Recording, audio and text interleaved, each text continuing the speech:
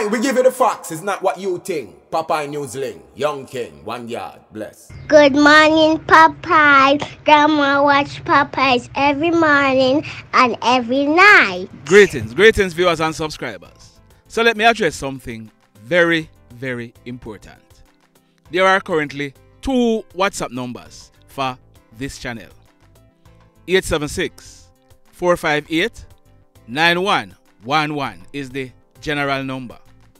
876-343-1034 is specific. So for example, you want to send me questions to the lawyer, etc.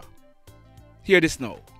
If you want to contact me, send me written messages.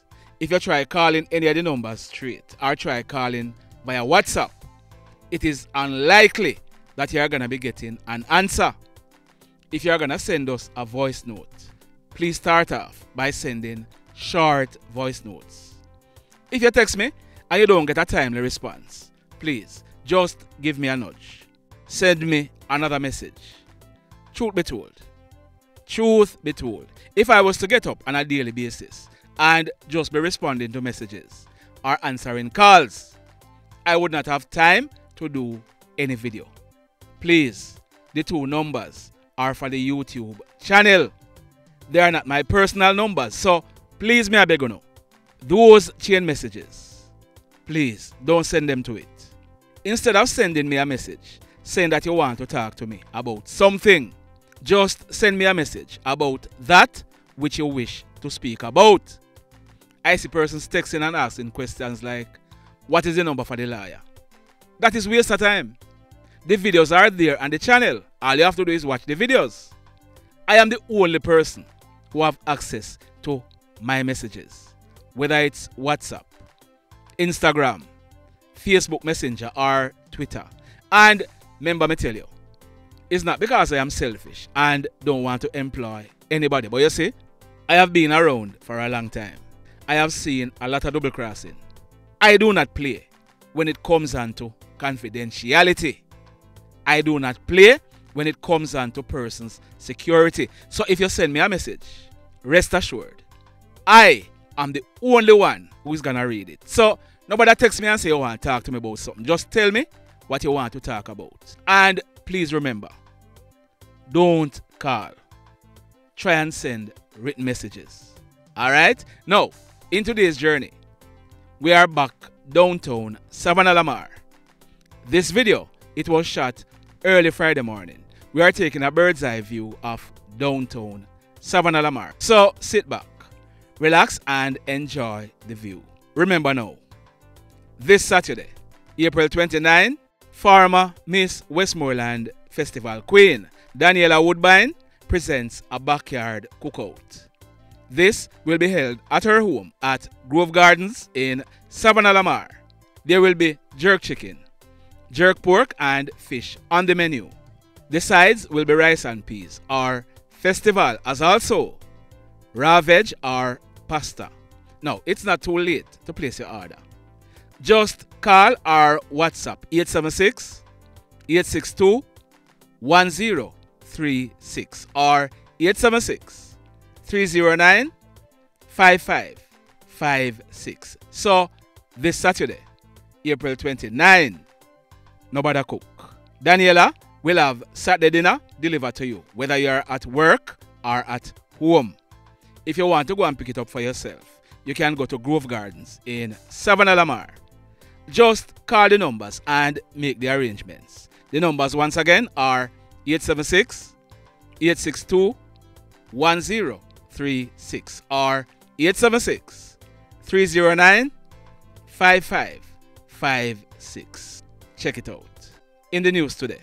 First up, yesterday morning, Saturday, April 22, a man, his name is Mr. Devon Lyttle. He is 67 years old and he was a wood carver.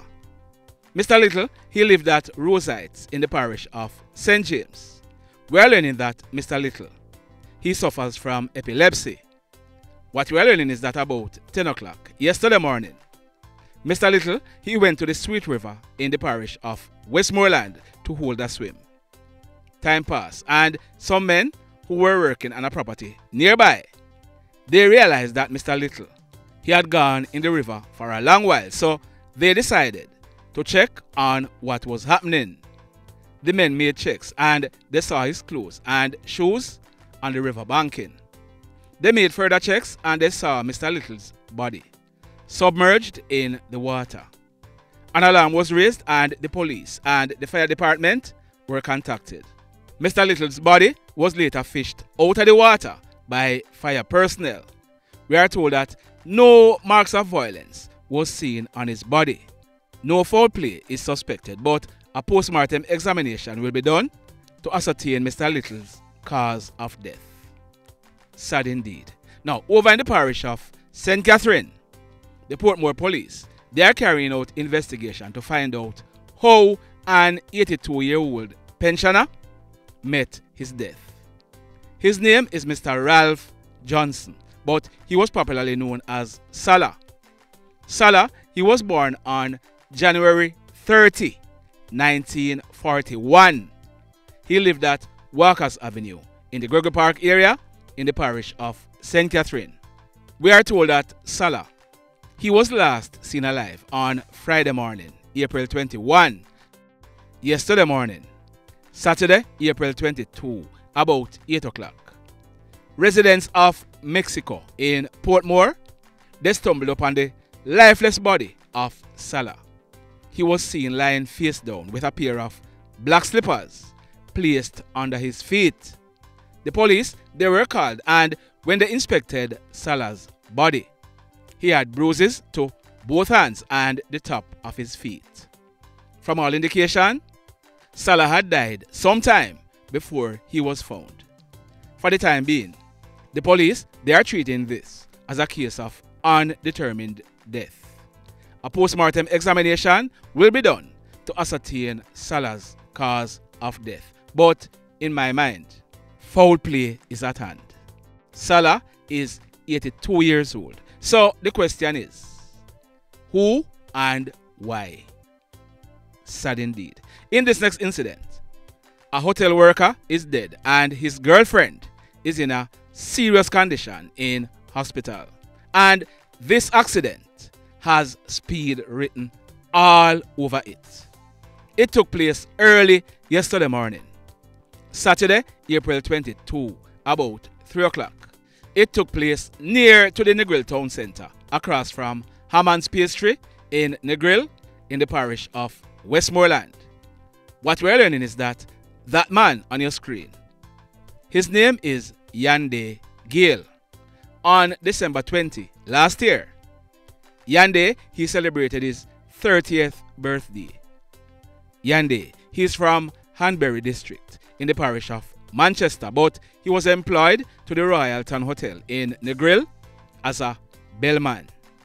He was driving a white 2013 Toyota Premio motor car. In the car with him was the owner for the car and his girlfriend. Yeah man, the same person. Her name is Celine. She also works at the Royalton Hotel and she's from Shrewsbury district in the parish of Westmoreland. What we are learning is that Yanday, he was driving along Namprel Road heading into the Negril Town Centre. Now, if you look on your screen, here is the straight road that Yanday was traveling on. And what we are learning is that Yanday, I don't know where he was hurrying to or hurrying from, but him did a do road. Yes man, Yanday, truth be told, he was going very fast. We are learning that Yanday, he ended up losing control of the car. As a result, the car went across to the right hand side of the road. You see the cones? That's the path that the car took. It went across the road and collided into a tree. Now, if you look on your screen, that is what's left of this 2013 Toyota Premio. Yanday, he was trapped in the car and he had to be cut out of the car by fire personnel.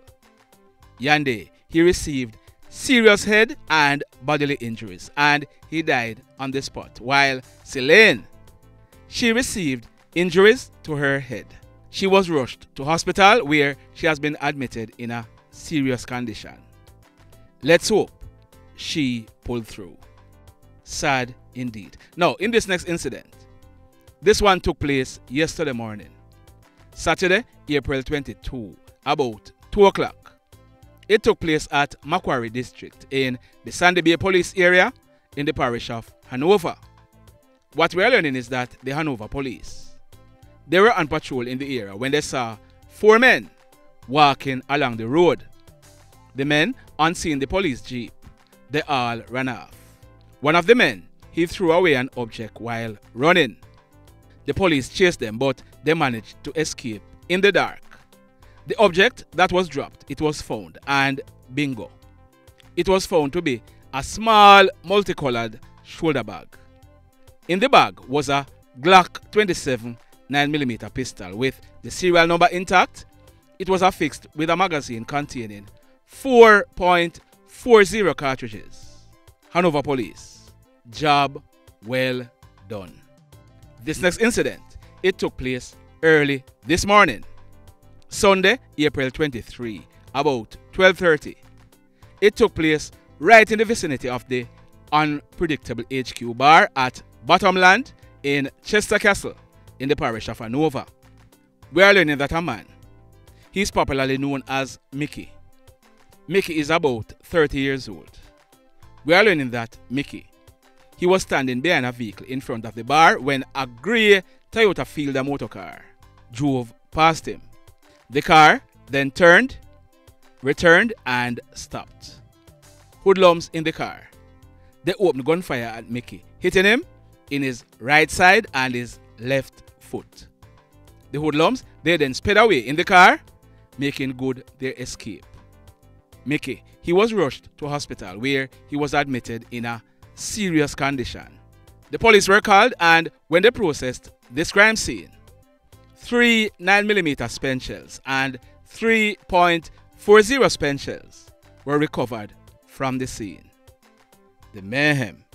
In this next incident, that man on your screen, his name is Mr. Eaton Lewis, but he's popularly known as Shaggy. He celebrated his 65th birthday just last month on March 26. Shaggy, he used to do the odd jobs, cutting yards, working on construction sites, etc. Shaggy, he used to live alone in an isolated area of Lennoxby Goods in Darliston in the parish of Westmoreland. Shaggy lived in a 3-bedroom board and concrete house. We are learning that Shaggy, he was last seen alive Thursday night. Late Friday night, April 21, loud explosions were heard coming from the isolated area where Shaggy lived, but no one bothered to check. Yesterday morning, Saturday, April 22, about some minutes to 7 o'clock, we are told that residents of the area, they saw Shaggy's house on fire. As a result, the police and the fire department were contacted, but by the time they reached, the house and its contents were completely destroyed by fire because, from all indication, the fire started late Friday night into early Saturday morning. Checks were made and the charred remains of Shaggy was seen on the floor.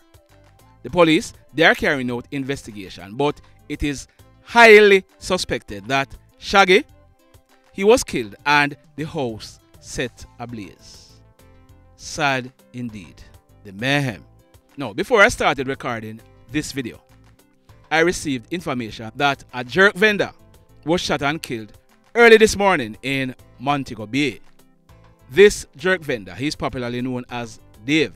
Now, I'm gathering all the details and will be updating this story in a subsequent video. Stand by for it. The mayhem. So let me ask you something. Let me ask you something. Have you hit on the love button as yet? If you have not yet done so, remember to hit on it. Also, if you are over here watching our videos and you have not yet subscribed, hit on the subscribe button. As also, hit on the notification bell. Then click all so that whenever we drop a new video, you will be the first to be notified. In the final story for today, This one took place broad daylight. Yesterday morning, Saturday, April 22, about some minutes to 11 o'clock. It took place at Top Road in the vicinity of the Little London High School in the parish of Westmoreland. What we are learning is that a man, his name is Oswell Brown, but he's popularly known as Scatta. Just last week, Thursday, April 13, Scatta celebrated his 47th birthday. Scatta, he was a bike taxi operator and he lived at Ebenezer District at Top Road in the Little London Police area in the parish of Westmoreland. What we are learning is that Scatta, he was riding his black Jamco motorcycle along the Top Road main road when, on reaching a section of the roadway, a white Toyota Axio motor car traveling in the opposite direction with two hoodlums aboard intercepted the bike that Scatta was riding. The passenger, he came out of the car and opened gunfire at Scatta, hitting him in his upper body. The hoodlum, he then jumped back into the car and he and his crony, they made good their escape.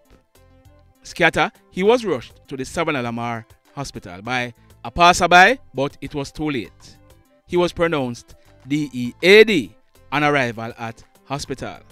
We are also learning that, acting on intelligence, the Westmoreland Police, they carried out a raid at Ebenezer District at Top Road where the white Toyota Axio motor car was recovered by the police.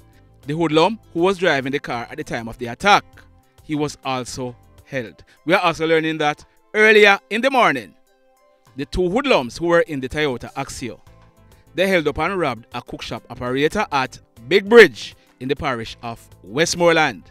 It is said that the two of them, they stopped at the cookshop and ordered something.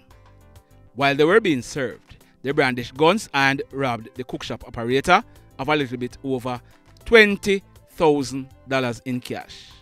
We are also learning that the police, they found one 9mm spent shell in the Toyota Axio. We are learning that when the police processed the scene where the murder took place, 6 9mm spent shells were recovered from the scene. The mayhem continues. Blessed love, everybody. Tell a friend for tell a friend for tell a friend about Popeye Newslink and PNL Vlog TV. Like, subscribe and share. Quicksilver sing, if we just unite, what a country this will be. If we just unite, Jamaica live in unity. If we just unite, what a country this will be. If we just unite, Jamaica live in unity. Hey, crime it a mash up Jamaica. Criminals them a mash up Jamaica. Jamaicans mash up Jamaica. Oh Jamaica, me sweet Jamaica. Crime it a mash up Jamaica. Criminals them a mash up Jamaica. Jamaicans mash up Jamaica. Oh Jamaica, me sweet Jamaica. I coulda sunshine or rain. Jamaica, no problem, no pain. Rude boy them knock out can't tame, but me want me country back. Give me country back. To the street and the lane, everybody them start complain. Bloodshed, what a shame, but me want me country back. Give me country back. Crime it a mash up Jamaica. Criminals them a mash up Jamaica. Jamaicans mash up Jamaica. Oh Jamaica, me sweet Jamaica. Crime it a mash up Jamaica. Criminals them a mash up Jamaica. Jamaicans mash up Jamaica. Oh Jamaica, me sweet Jamaica. Jamaica, Jamaica, the land of the sun. Jamaica become now the land of the gun. East and north and south when me turn. Country and town, man a pay blood a run. Murder, don't you baby me hear them a murder. Cut it out, tell them no gonna further. Man a dead like cancer and bird, yeah. Who no listen them a word, yeah. Crime it a mash up Jamaica. Criminals